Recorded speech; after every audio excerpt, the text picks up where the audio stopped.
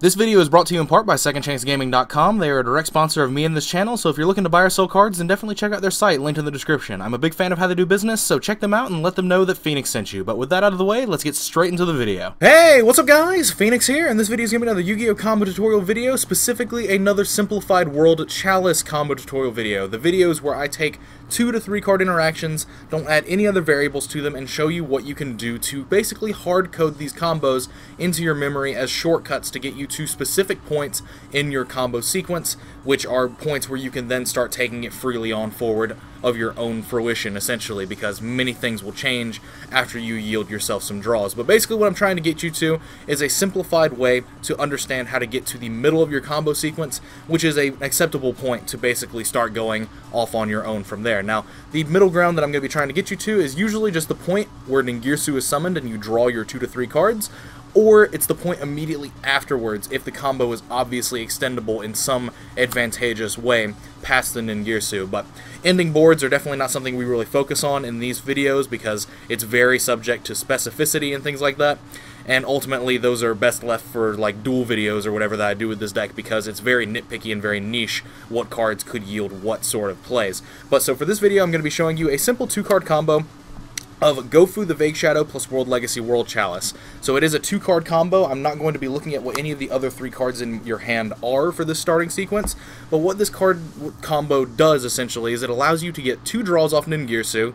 It's kind of hard to push it to 3 without just having another monster in your hand, so keep that in mind. You can push it up to 3 draws, but for just these 2 cards and taking no other factors into account, you are going to be getting 2 draws off Ningirsu, but it does yield you a +3 at minimum because you are going to be taking these 2 cards and turning it into 3 on board, and then 2 cards that you drew. But we're also going to be able to take it a little bit farther than the Ningirsu in this instance because it's just good for the combo sequence. But so we're deviating from Venus for a bit because Gofu is a very strong starter card for this deck.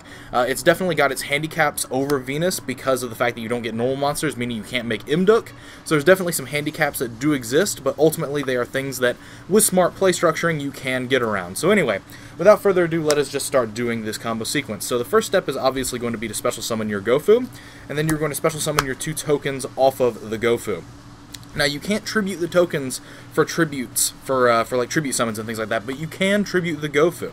So you're going to tribute the Gofu to normal summon your World Legacy World Chalice. Now from here, World Legacy World Chalice does not match with any of these other cards here in terms of their type, but they do match in attribute. So you're going to have to link with one of your tokens into a Link Spider. So this is just to get the dark attribute out of the way because you're going to be making your Ebe here, using the World Legacy World Chalice and the Link Spider so that you can trigger World Legacy World Chalice's grave effect because it was tribute summoned.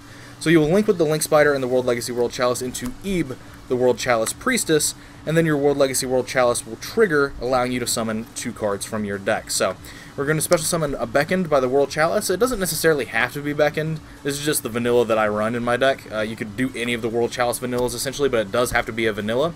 And then special summon your Lee the World Chalice Fairy, and then Lee's effect is going to trigger to add a card to your hand, and the best card to add in this situation is going to be World Chalice Guard Dragon, because Guard Dragon by itself, 1, is a form of protection for your combo sequence, and 2, is going to yield you additional cards on top of just itself as a body because it brings cards back from your graveyard. So, with that considered, what we're going to be doing now is that we are going to be going into Aurum, the World Chalice Blade Master, and we're going to do that with our Beckoned and our Ebe, the World Chalice Priestess. I should note that you specifically need to summon these cards in this order. You need to put the Lee in the middle so that Aurum can be pointing to it. Well, it doesn't need to be necessarily Lee, but you need to have one of your cards in the zone that Aurum is going to be pointing to when you make it, so that you can revive the Ebe in some capacity. But so you're going to link with Ebe and Beckoned by the World Chalice into Aurum, the World Chalice Blade Master. Now from here you're going to be able to use Aurum's effect, and you're going to be able to pop your Lee and bring back your Ebe. So from here you've gotten the Ebe back, you've got it out of the extra monster zone where it was pointing to 2 useless areas. Now you've got it here pointing where it can actually do some actual work. Now from here, we're trying to make the Ningirsu, and so without knowing what these 3 cards are, we're kind of starved for resources in terms of what we can do to make Ningirsu to draw 3, but we can do it in an effective way to make it draw 2, while also yielding a good Firewall Dragon setup. So what we're going to do is that we are going to actually use Lee's Graveyard effect, and we are going to send the World Chalice Guard Dragon from our hand to the graveyard to add Lee to our hand. Now we're doing this specifically because we want to be able to construct chain links when we make Ningirsu.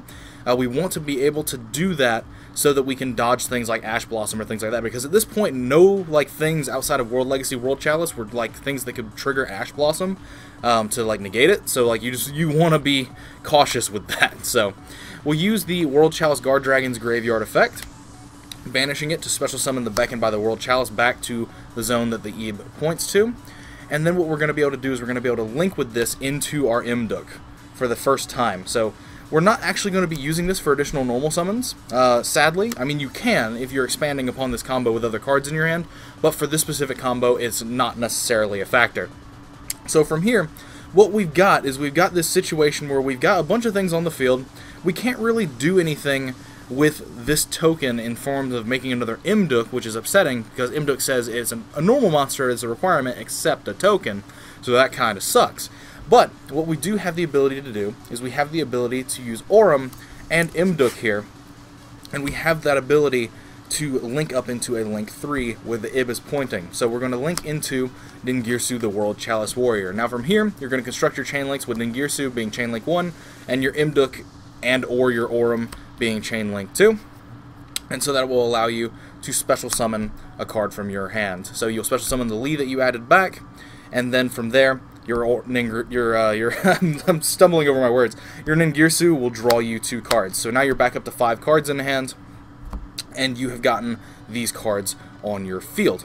Now from here, what you have the ability to do is, since we still have this token left over, this combo can actually be continued without really necessarily requiring anything specific in your hand at all.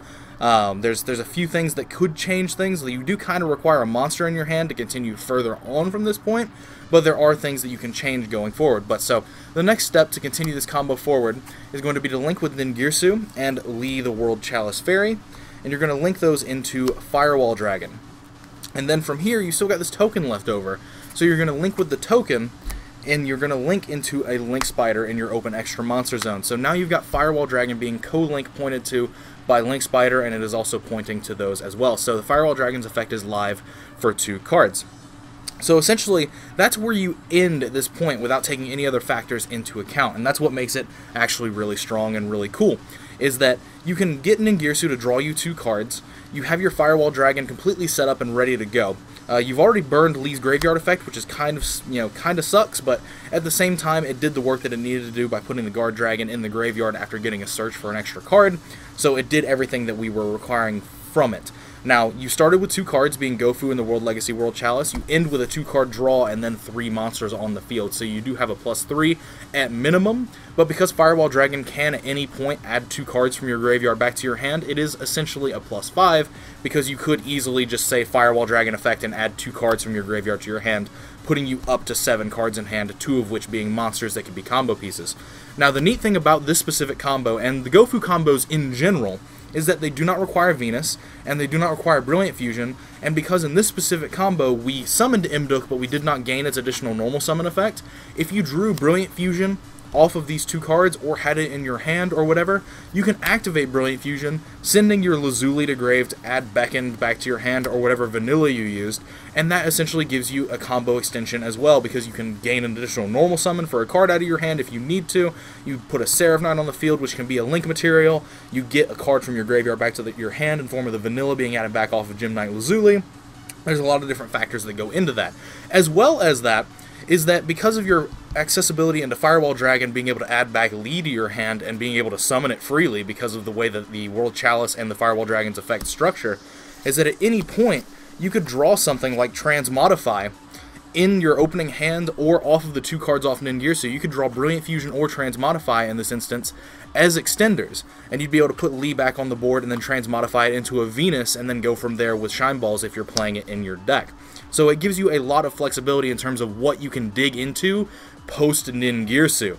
Because a lot of the things with the Venus combos that I don't necessarily like is that if you start with Venus, then you aren't really digging for much outside of the few really good extenders that are left in your deck, but you're more of digging towards, you know, in-game options like D-barriers or strikes if you're playing those, hand traps or whatever.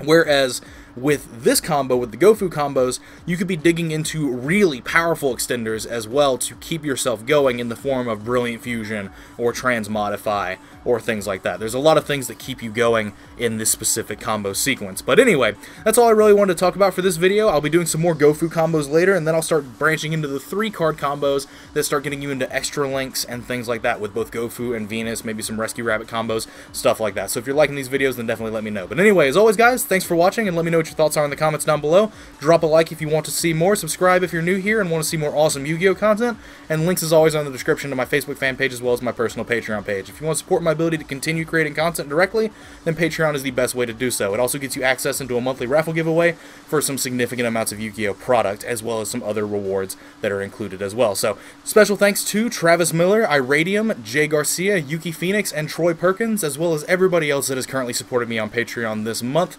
You help out a lot more than you may know, and you have my eternal gratitude. So with that said, as I've already said, thanks for watching, thanks for your time, and as usual guys, take care. I will see you in the next video.